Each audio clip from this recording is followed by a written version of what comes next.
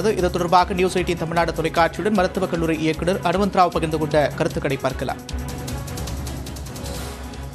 Sir, are we planning to shift the AIMS students to the rented building, sir? Only clinical. There are 3 batches right now. Okay. One of the first 2 batches come to clinical side will be shifted. Planning to shift. Okay. Yeah. Why, sir? What is the purpose? Purpose is the number of cases in that government hospital, Ramanathapuram, were not adequate because they're shared between the government hospital and AIMS. Okay. So our students are not getting adequate clinical load. Okay.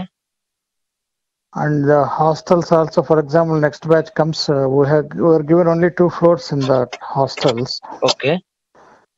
So right now we are accommodating 4 students in each room. So that also will be problematic next batch comes. So if we come here, at least that will be decongested. When the next batch comes, it will be easy to accommodate there.